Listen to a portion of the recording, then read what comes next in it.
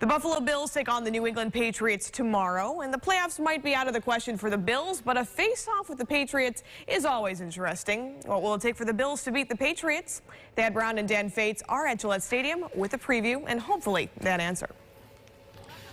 Thad Brown along with Dan Fates here at Patriots Place just outside of Gillette Stadium in Foxborough, where tomorrow the Bills will take on the Patriots. First time, Dan, that Bill Belichick has ever seen Josh Allen in a game. Josh Allen's played pretty well the last 4 games. What do you think about the way the evil genius goes after the boy wonder? Yeah, these last few weeks we've talked about the Bills season. Playoffs are not in the question, but it's all about the development of Josh Allen, and this is going to be a big test. He's played well the last few weeks, like you've said, but Bill Belichick has made a living and a history out of chewing up rookie quarterbacks and spitting them out, so this will be a big test for Josh Allen. The Lions kept him in the pocket, made him more of a passer.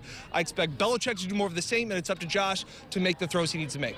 Josh Gordon, who's been the Patriots' leading receiver, at least by yards, will not play in this game. Just was suspended again, back on the commissioner's exempt list. The Patriots have lost 2 in a row and seem about as vulnerable as ever, even if Tom Brady is playing decently well, but at age now 41. Remember, tomorrow your Buffalo Football Sunday begins with Buffalo Kickoff Live at 11:30 a.m. right here on News 8. And then the only place you can see the Patriots and the Bills on News 8. Kickoff is at 1 p.m. For Dan Fates, I'm Thad Brown in Foxborough with your Bills report. Thanks, Thad and Dan. Let's hope the Bills can deliver the Patriots their 3rd straight loss there. Well,